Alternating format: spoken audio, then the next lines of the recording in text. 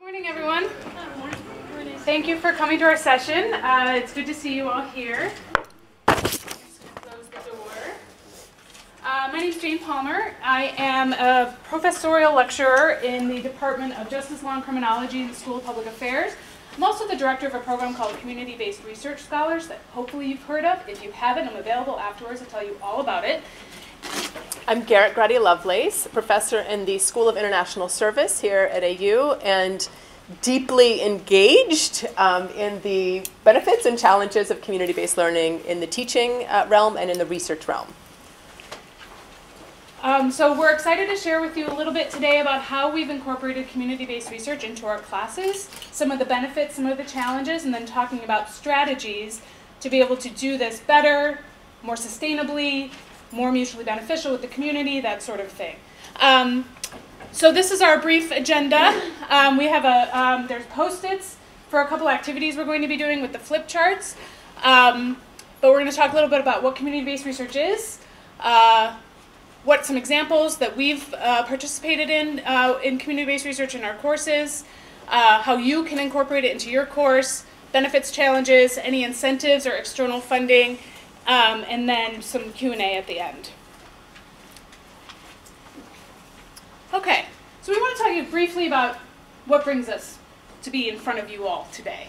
Would you like to go first? Sure. So I actually come about this from the standpoint of I've devoted my life to academia, but I'm very familiar with its various flaws. And I think the separation of academia from the communities that it draws upon and it serves, allegedly, is one of the chief intellectual and logistical challenges of academia right now. So I'm committed to thinking through what the public good mission of higher education academia is.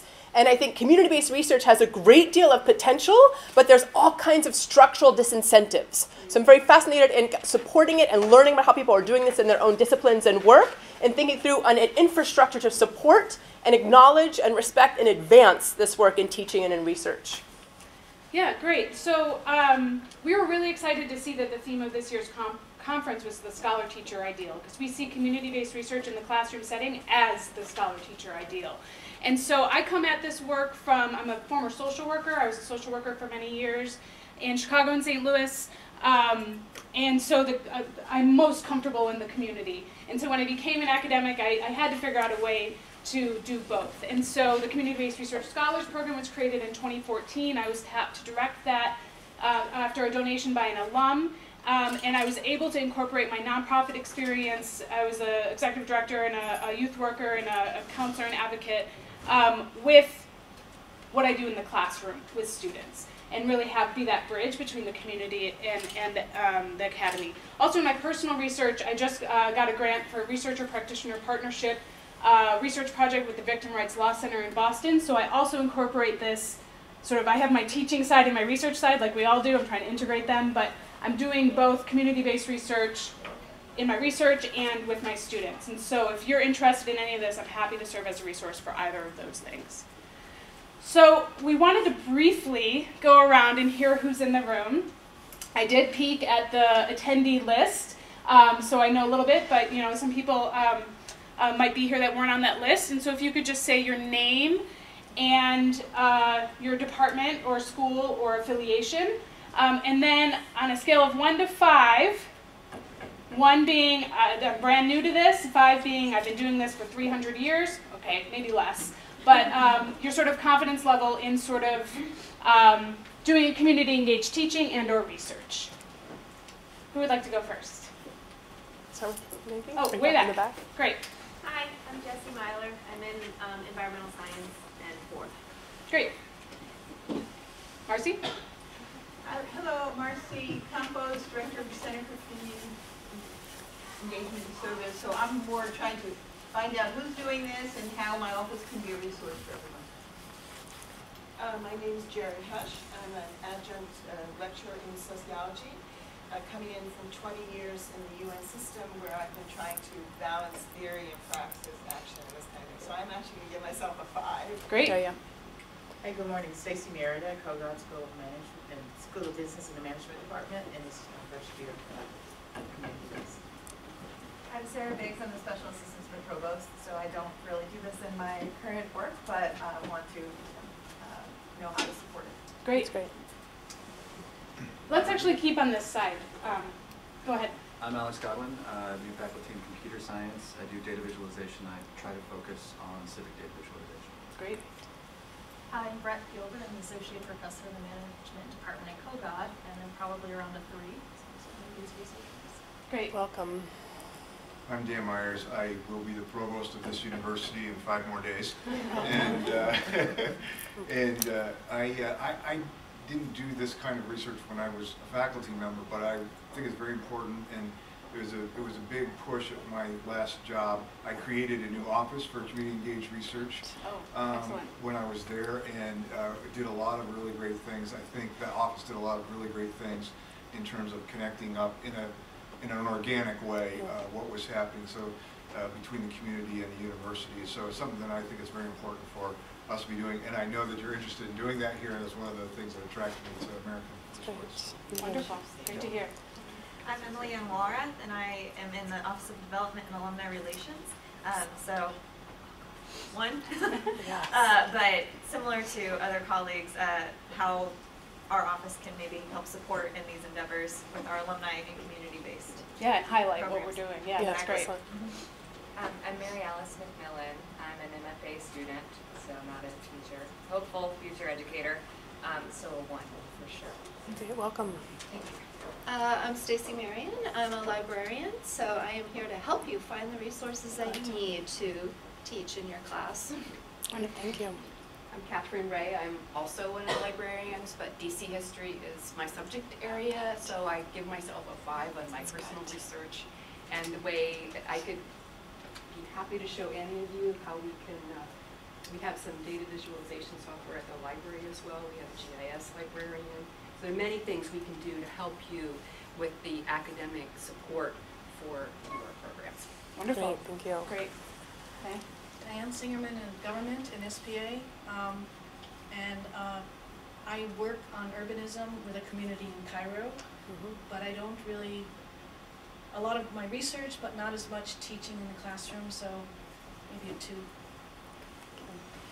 Hi, I'm Irene Kelly's. I'm in the Critical Race Gender Cultural Studies Collaborative. I am an anthropologist, so really steeped in kind of field work, community-based, and I've always been just really interested in doing it, and approaching community engagement in meaningful ways that don't just kind of perpetuate paternalistic kind of dynamics and power dynamics, and having students kind of learn that kind of reciprocal kind of relationship. So I'll give myself between a 4 and a 5. I think there's always good something to learn. So that's great. We can do decimals. I'm qualitative. Thank you.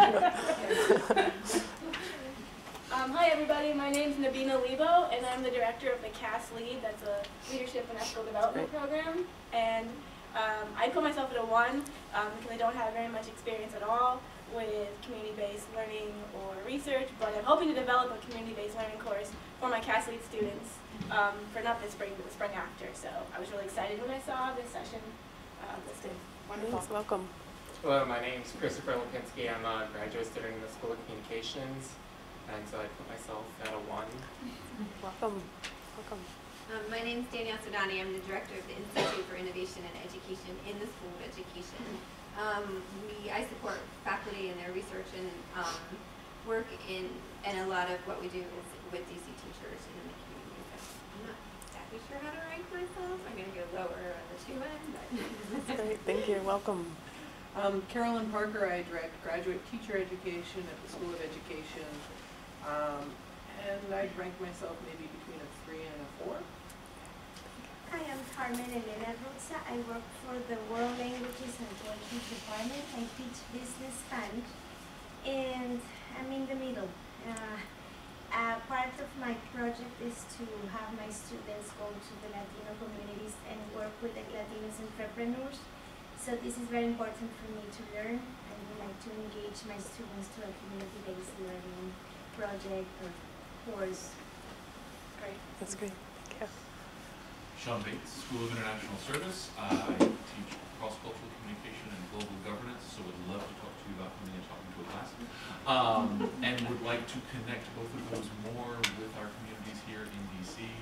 I've done a bit of it, but not in as systematized a way as I would like. And so I'm going to call it a 2.5 to 3. Thank you. Good morning. I think it's still morning. My name is Erica Garnett. I'm in the Orientation, Transition, and Retention office, and I put myself around the two. I've done some work in community organizing and with living learning communities and service learning, but it's been a while, so. Thanks, Erica. Welcome. Hi, guys. Hi, Harry. Hi, Harry. My name is Harry Guyad, and I work in the Center for Community Engagement and Service. And so I actually manage the community-based learning and the community service learning program here at the university. And so Marcy might have mentioned earlier, the director, about like the presentation. So I would be one of the ones that would come around to give presentations sort of about community-based learning here at AU. So if you definitely, if you're interested, come hit me up. And I would give myself sort of like a 4 because there's always things to like learn. And so I don't know everything, so I'm always learning. And I did set you all up by saying 300 years. Is your legal experience 4 or 5, which was an exaggeration, but you're probably a 5, but you can call yourself a 4. Tony? Hello, everyone. I'm Tony Hollinger, and now my title is Director of Initiatives for Student Engagement and Diversity. For the most of the time I've been here at AU, I was the Director of all of our facilities operations. That transition is important because I'm either a avid lifelong learner and engager, or I'm kind of confused on what I ultimately want to do. I've done a lot of different things, but most everything I do always ends up with me finding a way to engage with people in the community. So from a leadership perspective, a business perspective, whatever it is, I always end up having to be rooted in the people and again, in the community in general. So I'd say 4 in practice, but I'm enjoying being at AU, so I can get that up to a more refined level by listening to what you guys have to say. Great, thank you. Thanks. So much expertise in the room. Yes. It's very exciting. Great, welcome. So just a quick plug for the Center for Community Engagement and Service. Marcy and Harry are your resources there. They have a Faculty Fellows Institute every May for those that want to learn how to spend a boot camp on how to do community-based learning in your classroom and get an official designation of community-based learning for your course. So please rely on them. We're going to focus primarily on community-based research, but it's a form of community-based learning or community-engaged learning, or some people also use the word service learning, right? How do we do that community-university bridge that's mutually beneficial and respectful and not patronizing, right? And not tokenizing and not going into the community, taking what we need and leaving and being like, see ya, right? I was trained in community-based participatory research by a group of amazing Native researchers that I worked on a Violence Against Women in Tribal Communities project with, and I learned a lot from them, and I especially learned how exploitative and abusive researchers have been for hundreds and hundreds of years. And as a doctoral student, I became very committed to not being that researcher, right? And so I always bring their voices and what I learned from them into everything that I do. So community-based participatory research is collaborative. It's designed to ensure and establish structures for participation by the communities affected by the issue being studied. When I talk to new community-based research scholars, I say, our philosophy is the people affected by an issue should be the ones informing the solutions to the issue. Too often we have people who think they know who don't actually know, right? So with community-based research, you have the communities affected by an issue being studied integrated and part of the project. And it's all aspects of the research process. It's not just sort of like, oh, we interviewed some people, right? They're part of the design, they're part of the data collection. They can be if they opt to, it's all a choice. Like, we're not forcing anyone to do anything. Part of the data analysis, and they're especially part of the dissemination of the information, right? How do we take what we learned and not just publish it in academic journals? Excuse me, no, I'm just kidding. How do we just, and get it out to the people who can use it for policy, for advocacy, for creating a new program in nonprofit, right? To improve health and well-being and in social change, right? And so there's a very sort of action focus to this, and there's lots of words for it. If Garrett, you want to mention this briefly. I've been compelled by how some of this work is taught as being volunteer or kind of some charity work, when in fact it's the most intellectually rigorous work that can happen. If you do a research or a survey with an affected community, a frontline community, and there's no trust there, and there's a history of academic exploitation, why would those community members even give you an honest response in their survey? Like, why would they share their struggle and their pain? So even on the level of learning about an issue and learning rigorous intellectual quantified or qualitative data, there would need to be the trust with a community that they themselves are leading intellectually, the analysis or the research design process and long-term iterative dialogic process of analysis and collaboration on intervening and understanding the problem at hand. So in so many disciplines, community-based research has long intellectual histories. In Latin American studies, Latin American research, there's long histories of this. Anti-racist research, feminist research, participatory action research in sociology and public health and history, I mean, of course, public history. So I think part of what we're thinking of doing is highlighting and linking all of the rich academic lineages in this work and uplifting them, and not saying this is kind of a newfangled thing or it's not really intellectually rigorous. So I'd love to kind of think about an intellectual space where we can think about the deep intellectual traditions we're drawing upon, and particularly the decolonizing. I think of myself as a decolonial scholar. So academia has a colonial heritage to it. And what if community-based research, or community partner, or even community-led research is a way to decolonize deeper academic assumptions about the world at large? Yep. Great. So the idea behind it is, there's some sort of traditional research, more traditional research, where you do research on a community, right? How do we go across the continuum? Maybe we're doing it in the community, right? Community-based. And then eventually this more community-based participatory research that's with, side by side, the community. And so the other idea, the other main point that I make with the community-based research scholars is, like, we don't go in saying, like, we want to study this topic. We go in and saying, hey, we're here as a resource. What do you need? What would be helpful to you? What do you want to know, right? You could say, like, oh, I think teen pregnancy is really a problem in this DC public school. We need to go in and do a study about that. We go in and they say, access to higher education is our problem. That's what we need to focus on, right? It comes from them instead of it coming from us. It's collaborative throughout. Strengths of all partners are utilized. And like I said, findings are disseminated in an accessible way. It's not always easy, but it's worth the effort that you put into it because of what you get out of it. It does take a lot of patience. You have to build that trust. As a former social worker and nonprofit director, I can build trust relatively quickly with some nonprofits because, like, I've been sort of in the trenches. I don't like that. I don't like to use violent analogies, but I can kind of say that. And not all faculty members will have that sort of like background, but you have to take the time, go to their fundraisers, go to their events, get to know the community, use friends of friends to get introductions, that sort of thing, to build that trust. People aren't going to just trust you immediately.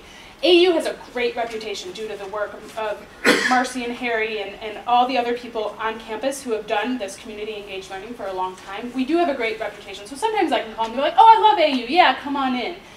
Sometimes it's not that easy because there have been missteps or there's turnover in nonprofit. So it's a new person who's like, I just got here, I don't know anything about your university. And so you don't assume trust, right? Communication is really, really important. Flexibility. I could tell you lots and lots of stories of ways in which some of our students, I don't know if you guys have noticed this, want things to go sort of linearly, and like they want to know what to expect, and they want to know exactly what's going to be on the exam, that sort of thing.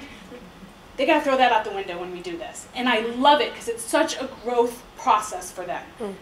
First day of data collection at one of our sites, remember a few years ago, those of you who have been here, they shut down the metro for 24 hours because they were like fires and they had to repair it. That was the first day we were supposed to go out into the community, right? And you know, you have that Wednesday set aside, can't do it again till the next Wednesday because of schedules or that sort of thing, and we just had to roll with it, right? Stuff like that has happened almost every year. And I don't know if I'm cursed or something, but more than a curse, it's such a great lesson for the students. We had it all planned out, and we got to wait till next week, right? And then openness. Not only to sort of the process and being patient with the process and sort of all the curveballs that might come, but also you don't know what you're going to find, and you can't promise your nonprofit partner that you're going to be able to like give them the data that will give them the best grant they've ever written, right? You don't know what you're going to find, and you just have to be open to what you learn along the way. Okay, so I'm going to briefly talk about some examples of projects we've done in community-based research scholars. We're in our 5th year. And these are just some photos from different projects that we've done. I'm just going to name a couple of these, but I put them all up here for you to be able to see them. This is since the beginning of CBRS what we've done. It's a class called Community-Based Research. So the first year we did a community needs assessment for a community action anti-poverty organization in DC.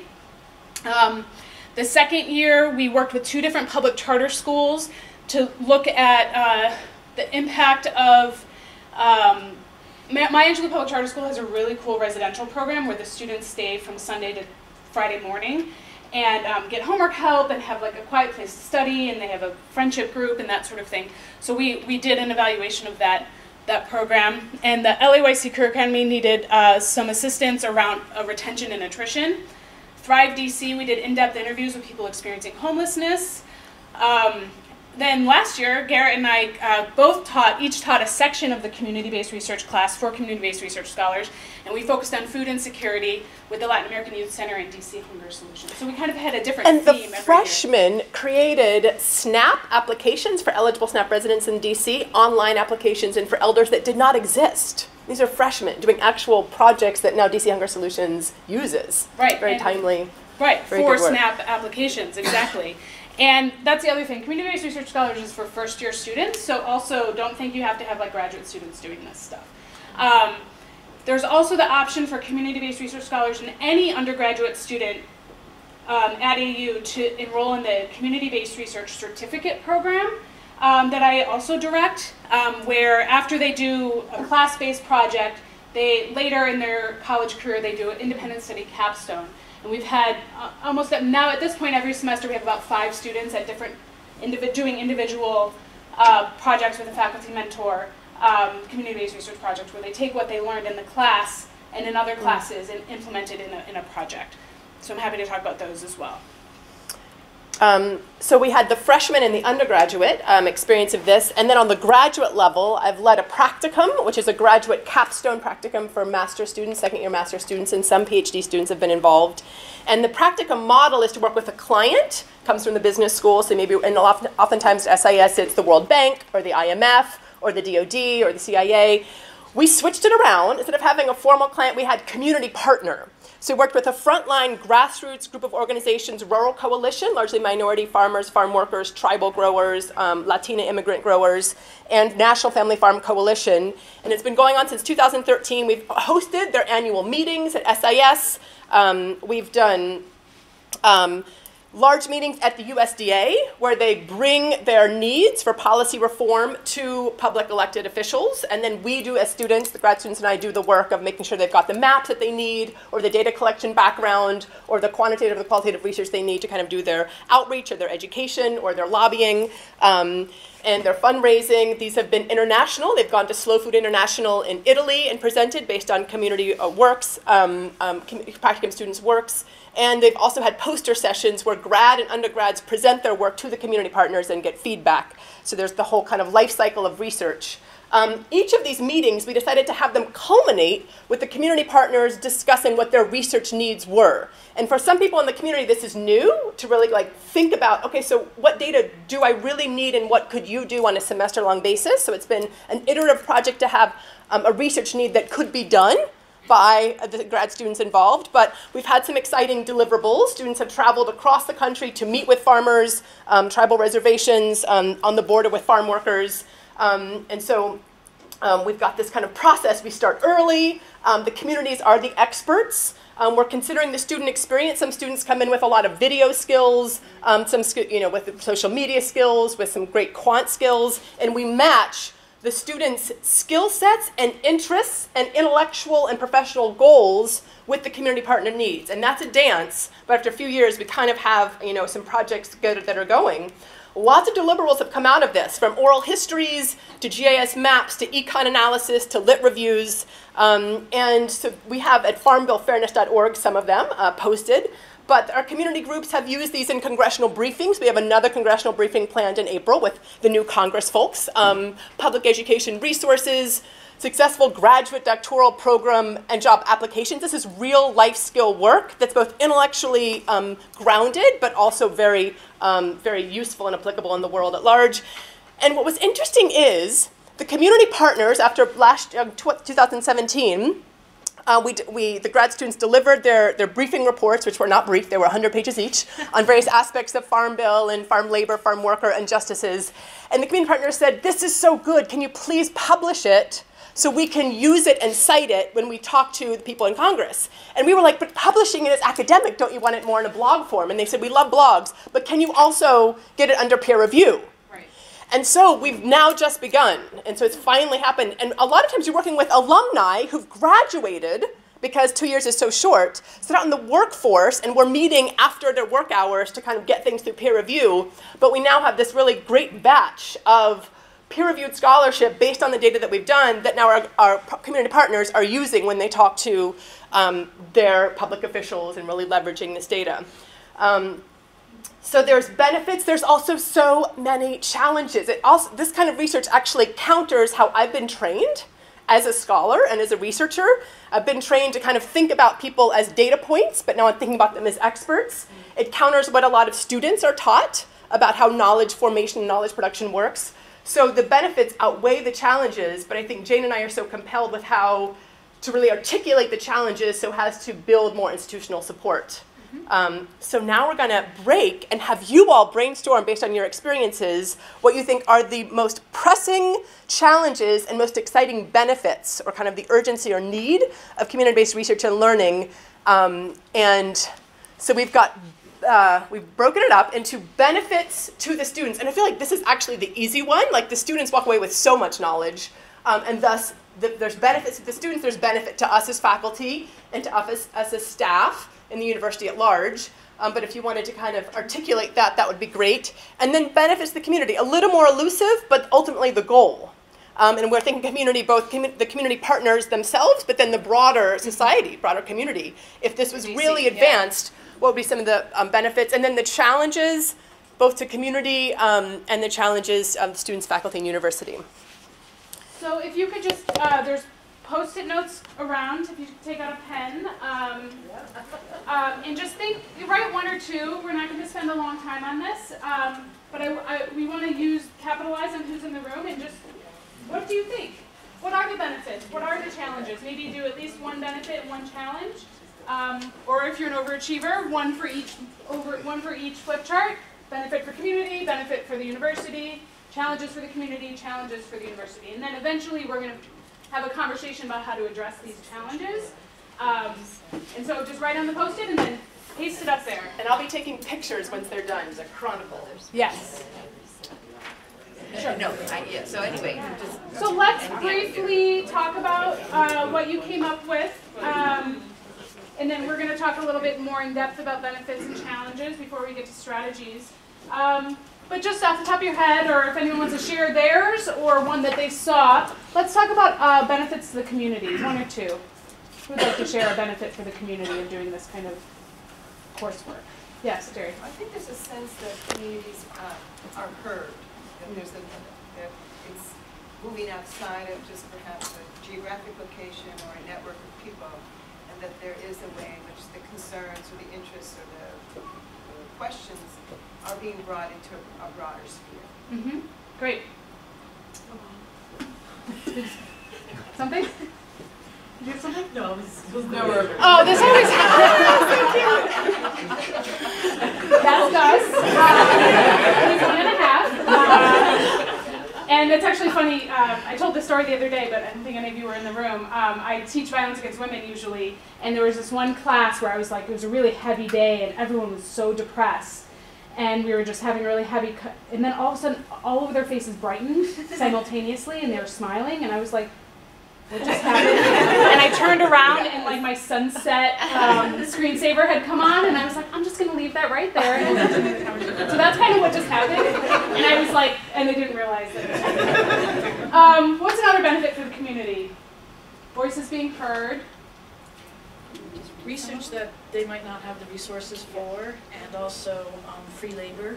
Yes, we have a lot of resources here. And I was a nonprofit director. I did not have time. I thought I understood research. I was like, we're going to do a pre and post test, and it's going to be beautiful. And it was like crap. Excuse me, that's a technical term. But it was crap. And partnering with the university would have so enhanced not only my understanding of the impact of what we were doing, but also our ability to write grants and understand and program reports and that sort of thing.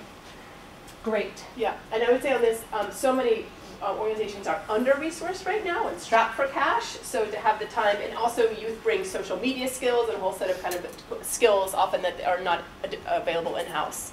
Yes, and they're also, the research that is coming from them is often not heard in many other policy worlds or academic worlds as well. Yeah. Yes. I can't contain myself, but the library has the Foundation Center directory, the professional edition, so if you're looking for grants, it's available to you from your office. You don't have to come to the library. Great. And then what about benefits at the student level, faculty level, university level? I just put up there just kind of real life and real time learning. Yeah. You know, just that on both, and actually I kind of went back and forth. It's really obviously for both sides, but at that end. Right, these are not mutually exclusive, right? Great. What other benefits are there? Yes. Not from experience, so you can tell me if I'm right, but I would think there are opportunities for the faculty going to see that there could be new scholarship that they could be doing outside of or on top of this, and also things that they can bring back to their classes to be saying this is what's actually happening in the community and that kind of thing. So enriching the life of the classroom.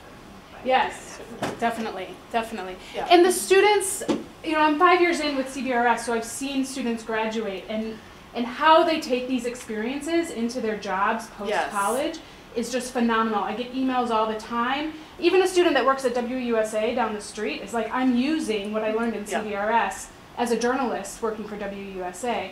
I mean, there's the more obvious ones that went into Peace Corps or Teach for America or like Obama Foundation, right? But then there's people like from Kogod or from School of Communications that are still using these principles, and it's amazing. I actually feel like the alumni layer of this, my closest relationships with alumni students come from those whom we've traveled and visited with farmers or farm work organizations, and they might have at the time of the SCTs not realized how deep that knowledge was or the honor of learning, you know, next to civil rights leaders or tribal leaders. But then when they got into the professional world, they kept drawing upon it, either through professional connections or just that kind of memory of real frontline experience and expertise. So even though it's a risk on the SCT, because in the throes of it, they're like, oh my gosh, this is so up in the air. But a year or two later, they're emailing. So the student evaluation of teaching, right? Getting to the challenges, but it's a benefit ultimately. Right. To academia, to that relationship. Erica. I think also, since our students are so transient and are moving outside of DC or whatever after they graduate, I think this gives them an opportunity to understand how to be more of an active citizen in whatever community they're a part of, and really being able to critically analyze ways that they can get involved with their community and what those true needs of those different communities are. Yeah, we're like building habits as undergrads that they can continue throughout their entire life. Yeah. And I'm working on measures to measure that longitudinally with my students of sort of civic engagement, because I think that is a really important outcome. And that gets to development and alumni relations as well. I mean, we know that community-based learning is a high-impact practice. We know that undergraduate research opportunities is a high-impact practice. We know that this kind of work, experiential learning, is how we learn by doing, right? And so we are really setting our students up for success. Okay, so we just kind of threw together some benefits just in case they weren't captured, but so some of these were mentioned. I like to talk about, I'm a research methods nerd, so I like to talk about validity issues. Some people really don't see community-based research as rigorous and kind of see it as sort of, oh, that's nice. But back to what Garrett said earlier around sort of once you build that trust, you can break down some walls that might prevent you from getting the real data. So there's a really wonderful article. If you read any article about community-based participatory research, this is the one I want you to read. It's called The Dance of Race and Privilege in Community-Based Participatory Research. I will send it to you if you email it to me, and it talks a lot about this, how we have hidden transcripts and public transcripts and the importance of that, building that trust. And so I think it increases the validity of measurement, may increase understanding and application of the results. We've got this cultural relevance, community perspectives, and then we're building capacity. When we worked with Maya Angelou Public Charter School, the young people were doing this hand in hand with us and came to, we offered to go to the community, but they wanted to come here because then we also did a college tour of the high school students. But my students presented their findings to the high school students to get feedback from them to whether they interpreted what they said correctly. Academics don't typically do that. Some really awesome ones do go back to where the community where they did their research and sort of kind of gut check first, but instead of not doing that, but then we're building the capacity, and in long term we want to have a partnership with these high schools where we're teaching them how to do research, right? Also, some nonprofits we've worked with, they keep the data sets that we created from the surveys we conducted, and then they use those in the future. I went to a fundraiser for Thrive DC, met a new person, new grant writer. She was like, oh, you're Dr. Palmer. I just last week used your data and I found the statistic I needed for the grant to be able to support women who are, whatever. So they're still using it years later. There's lots of challenges. We talked about distrust. We talked about how do we define the community? We haven't talked about that too much, but and what generalizability. We've got different priorities. Like I said, a lot of nonprofits are like, can you come in and do some research that shows how great everything we're doing is? I'm like, I'd love to, but that might not be what we discover, but hopefully that will be what we discover. Timelines. We haven't talked about that too much, but we've got a 14, 15-week semester, right? That's even being generous. And I will tell you that the capstone projects that I mentioned, I can think of 3 or 4 of them that really have taken 2 semesters. And so they've had to get an incomplete until they finished it, but just because it's community-based research and things happen. So with that, we can be a little flexible with those independent studies, but with a 15-week course, my 300-level 15-week course, I can't be like, all right, 30 students, you're all getting an incomplete until we're done with our, we're not going to do that. So we have to be really, so I guess my tip there is don't be too ambitious, which is a failure of mine of being too ambitious. I learned that early on.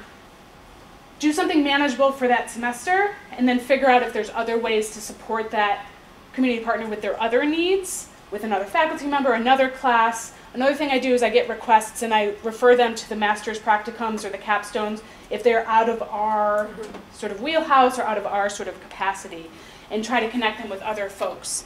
And being realistic about what we can promise.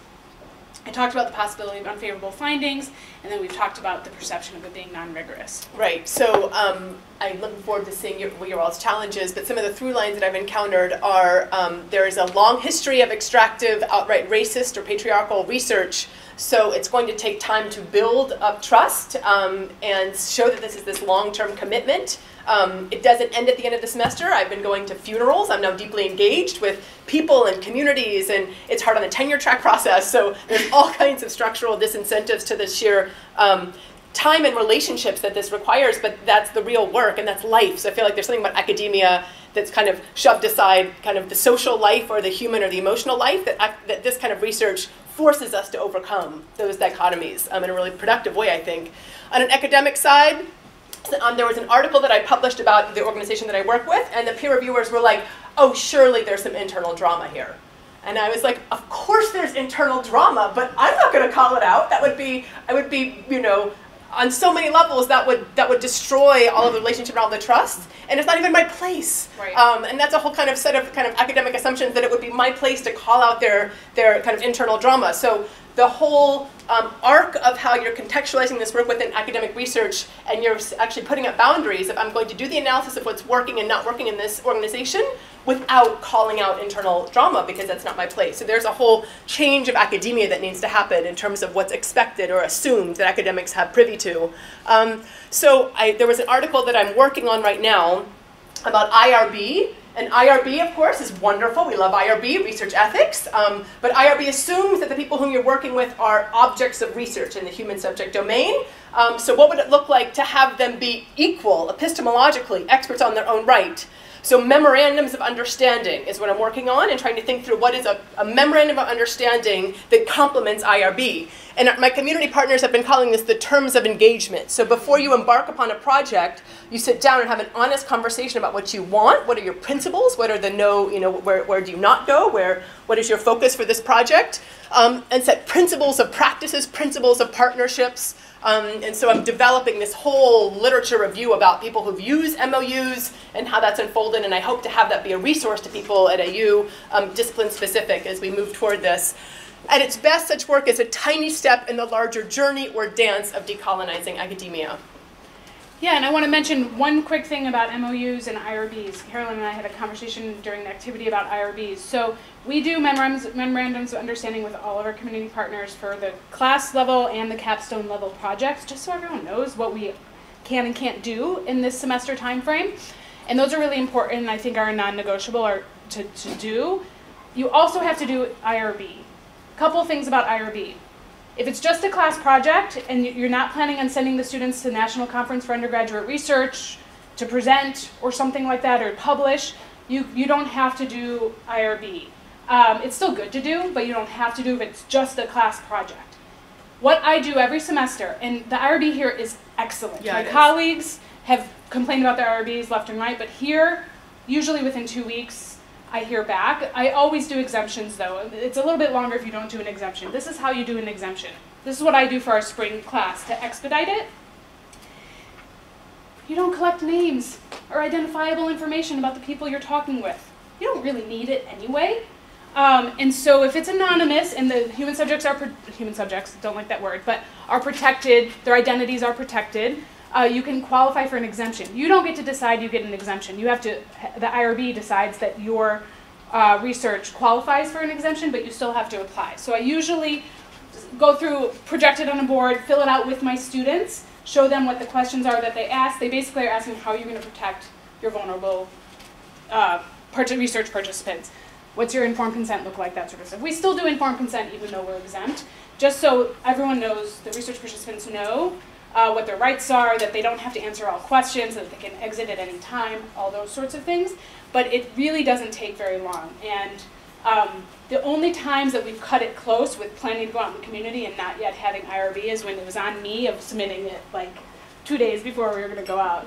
And then I call Matt and I'm like, hi, just wondering if you had a chance to look over it. And then they're really kind, but don't take advantage of their kindness, despite how often I do. So don't let IRB be a barrier. We have a wonderful IRB here that really supports this type of thing. Jane, is that different if you're talking about minors? Okay, well that's DCPS, yeah. So well, no, these aren't DC. Well, they are. What DCPS. we've done with minors is we had to get parental consent. Okay. So the staff that we work with at the school gets the parent to sign, and what we try to do is get it slipped into a pack of things that, not slipped in there so I can read it and know what it is, but have it part of a pack of things this parent already has to sign. So planning ahead that it's part of the paperwork they're doing, and that it's explained to them that they're a student will be participating in a research project and their participation will be anonymous and they can exit at any time and that sort of thing. Okay. So we've had to get parental consent in the past. Thank you.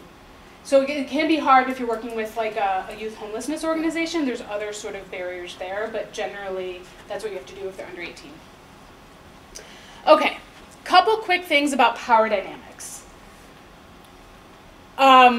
Successful partnerships have power sharing, but there's inherent power of being a university going into a community, just by our affiliation. And so it's really about, I don't go by Dr. Palmer in the community. I mean, that's just like a basic thing, right? I'm Jane. I tell my students, I have long conversations. That Dance of Race and Privilege article is really helpful. Long conversations with students about power, privilege, and inequality before we're going into the community. Mutual recognition, like if AU is doing something about, look at Jane Palmer's class and how amazing they are, the nonprofit is up there with Jane Palmer's class, right? It's not just sort of like, look at Jane Palmer's project. It was a collaborative project. These are the things that can really negatively affect the partnership for your class, but also for American University. No pressure, right? But the nonprofits don't distinguish us as like, oh, she's from public health and she's from School of Public Affairs. We're all American University, and I've had experiences where I've gone into nonprofits, or we've been working collaboratively with nonprofits and not even realized another class was also working with that nonprofit, but they assumed we knew because they think, you know, it makes sense. We're all just AU. But anyway, unacknowledged issues of power and privilege, disrespect for the knowledge and expertise within the community, assuming, not earning trust and respect, and then the biggest faux pas that a community-based researcher can do is disseminating the findings, especially identifying the community partner, without them first looking at it first, clarifying things. I mean, there have been times that we've just gotten the findings wrong, where we've gone to meet with the nonprofit partner or the people that were participating in the research, and they're like, yeah, that's nice and all, but that's not actually accurate from the community perspective. So the community has to be involved in putting together those deliverables and disseminating those findings and what makes sense for them. So this researcher practitioner partnership grant that I just received for the Victim Rights Law Center project, our deliverables first are webinars for lawyers and other people doing sexual violence work, blogs, you know, those types of deliverables, and then going into academic publishing. I really admire Garrett for being on the tenure track. I opted not to be on the tenure track because I wanted to be able to do this kind of work. So I love, love, love how much you are able to do this as a tenure track person, because I worried that it would prevent me from this work. So I was really excited to meet you. So we have to be a team as we embark upon this, which gets us to, there are resources at AU. The more we talk about this, the more I realize over at the law school, there's people doing amazing community public clinic law, but it doesn't count for their promotion and tenure, so they're kind of having their own struggle around this. Public health is doing this, computer data visualization, like in many corners, people are fighting this fight of how to do this work in their own discipline and have it be rigorous and intellectually important, but also deeply embedded within community values and community teaching. So just a few things. Clearly, Marcy Campos, Harriet Center for Community Engagement and Service, the humanities track, there's really kind of interesting work happening on that front. A new AU 2030 Social Equity Initiative has just been embarked in 2018. Jane's work at CBRS. The Anti-Racist Research and Policy Center, Ibram Kendi's center, which just got going this year and is embarking in community-based research and teaching, so that'll be a priority for them, are just a few. Yeah, and just real quick about the humanities truck, if you haven't heard about it. It's basically like a food truck, but it's not. It has amazing audiovisual recording. It's a place to display research in the community or findings or art projects or that sort of thing. Or even there's recording capability if you want to do oral histories or something like that and go to the community instead of having them come to you. And Dan Kerr's work, he's done a lot of really great community-based research with people experiencing homelessness, and he's in charge of that project. And you can apply to be a fellow with them to be able to use the truck for any community-based research project or community-engaged project you're looking to do. Okay, so and very briefly, yes. AU heroically has led a regional effort called Incorporating Community Engaged Teaching and Scholarship into Promotion Tenure. It has an acronym, so it's real, ICETS. I have been trying with a few people to expand it to reappointments, and so many people who are doing this work are not on the tenure track.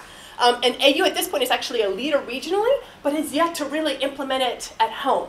So I feel like one of our takeaway tasks for us, since we've got all these great departments represented, is to think through how AU could really implement this unit by unit, discipline by discipline, even as it's also still maintaining its leadership on this front in the whole region. And this is through Campus Compact. Yeah, that's great. So in just November 2017, we hosted the Institute. It was the first Institute here at AU at SIS. And these are the outcomes that came about over 2018 regionally. So these are the goals regionally, is to clarify the definition, synthesize elements, and draft an implementation plan. And of note, former AU Provost Bass was lauding this. And so we're very excited with the new leadership at AU, and we're thinking that there's just a lot of momentum around this, and we're really excited to see this be further advanced. Yes, wonderful. And then just regionally, so much is happening on this, even around the country. So I just threw up some of these logos, and I'm collecting links and leads to this. But universities from the Ivy League to the community college to the land grant to the small liberal arts are all actually having this conversation. So even though still on an institutional level there are so many disincentives to this, there seems to be a broader movement in higher education toward really supporting and advancing community-engaged teaching, scholarship, and research. Yeah, and our new strategic plan is very, I mean, it hasn't formally been released, but it's very change makers for a changing world, AU being part of DC, right? In DC, not whatever, of DC, not in DC, or whatever the catchphrase is. It's great. And so it's a really exciting time. So the first bullet here is what Gary was just talking about. How do we implement these recommendations of sort of evaluating community-engaged teaching and scholarship in our reappointment and promotion? How do we, just as Ann Farron spoke about this morning at the opening plenary, we all want to be, well, I can't speak for you. I love the idea of a scholar-teacher ideal. It's hard. It's hard. It's hard to do as one person. I wish there was 4 of me. So how do we support faculty in really maximizing this ideal? I have this wish list that I just mention every opportunity I'm in front of an audience. Car share fund. Yeah. It takes an hour and a half on Metro to get to Ward 7 and 8, where the sort of more underserved communities are. That is not possible. So we've been trying to pay for car share, and it's so expensive. And I think we're going to have to not be working in Ward 7 anymore, or Ward 8, because it's so expensive to use for us to pay for car share. So I want a donor to create a car share fund, so students can get to the communities where we can have some impact. One dean, I won't mention names, mentioned possibility of capping classroom sizes, so to encourage, which is hard to do. We have classroom space issues, blah, blah, blah. I understand. The blah, blah, blah isn't dismissive. It's sort of like, I know it's an et cetera list of challenges of capping classes, but I think it's really powerful because you can't, the first year I was supposed to do this, they said I would have 50 students, and I'd be like walking into a nonprofit with like 50 students being like, hi, we're here to help. That's not going to work, right? You can't do that. So I've restructured things so that we don't do that. But in the past, Marcy and I have talked about in the past, there was like, I don't know, $500 stipend that you could get if you were going to transform your class to community-based learning, because it does take you to buy some books to like understand the philosophy. You might need to pay for some things. We've also been in conversations with Interim Provost Mary Clark about an award at the university level around community-engaged teaching or research. It's been approved. Oh, and it's no longer on the wish list. It's on the it's happening list. And then how do we talk about this in our FARs? So for those who aren't faculty or who are new, that's our annual reporting on sort of like why we're so great, where you get an opportunity to brag about all the great things you've done. I've had people tell me like, oh, CBRS, that's great, just put that under service. And I'm like, but it's also teaching and research, so I don't know where to put it. So again, how do we really highlight this stuff and get the credit where credit's due? We wanted to briefly talk about external funding. We're not going to spend a lot of time on this, but I have been in peer review, this is a little wonky, but yeah. I've peer reviewed NIJ grants around researcher practitioner partnerships. That's National Institute of Justice. National Institute of Health has lots of researcher practitioner, community-based participatory research grants. NSF is the last acronym, and they're also moving in this direction. And then the one that I recently got was the Center for Victim Research, researcher practitioner partnership. So funders are interested in this and want to see that this is happening. Mm-hmm. And so as our university moves to be highlighting more external funding, this is exciting. It's just a shift in funding. Like, what would it mean to actually give an honorarium to community partners for taking the time to meet with you? You know, that hasn't traditionally been part of what you actually allocate money for. But if community partners are taking out time to really teach young people about how their organization works and about what the struggles are, then they're taking time away from their other underfunded work. Right. So what would kind of honorariums or stipends look like where people are remunerated for their expertise, even as we're working on a mutually beneficial project? Yeah, and as a faculty member, you kind of get credit for getting external funding for doing this work. So we have a couple of guiding questions leading into our last activity. It's noon. I want to say, if any of you have any anxiety about Kehoe Kim's announcement this morning that if you're not down at lunch soon enough, you're going to have to sit in the overflow room, we will let you out on time. So don't, or even a little early. Or even a little early, because none of us want to be in the overflow room. The tavern does not have alcohol anymore like it used to, so there's no other incentive to be there. So I have a few, I just wanted to throw out there that we need kind of very specific things, and Jane has, got them delineated. But I also feel like there's a whole intellectual space that's needed where, in certain disciplines or language disciplines or humanities or sciences, people are thinking about how their own academic scholarship is moving this direction, and what would it look like to have it measured for success. There is a myth that community-based research is not its service. It's not teaching or research. That's the first myth. But also that if it is counted, it's just kind of counted, generically. There's good and bad community-based teaching and research. So it's not all good or all bad. So it has its own metric, it needs its own metrics of excellence and accounting and success, but they're different than our current ones. So we need to kind of expand our notions of excellence and success that would kind of vary project to project, discipline to discipline. What if the community partners were part of assessing a project and that went into your file or your tenure file or whatever your reappointment file could be? That's awesome. So a collective, iterative, dialogic process to assess, enhance, and support community-engaged scholarships. CTRL has heroically offered even some funding to gather literature reviews that are discipline-specific and references about how this works in different disciplines, but also think through workshops, troubleshooting, kind of a community of people who are engaged in this in different departments and realms as we advance it. So now it's your all's turn. Can I just add something to that? I think one of the pieces that is likely to come out of the strategic plan is an office of external partnerships. And one thing, just referring back to what you said, is to be mapping what's going on around the campus that is engaging with DC nonprofits, schools, organizations, so that one, there can be more coordination and sharing, and also we can look better at impact rather than, this class is over there or this department's over here, and we're just kind of doing it on a very individualistic basis rather than thinking collectively, like, if engaging with DC is important because there's so many inequities in the city and we're all doing this stuff, we really need to coordinate how we do it. Right. So I'm hoping that that's one of the things we'll see next week when the strategic plan is released. Yeah, that's great. Diane? I don't know if it's appropriate for questions or not, but what happens when the community is not in DC? So Garrett, obviously you've done a lot of work where you're not sort of physically in DC. Right. So yeah, with all of the kind of arrangements and I mean, yes. there's the student, there's the course, which is students are involved with, and then there's community-based research.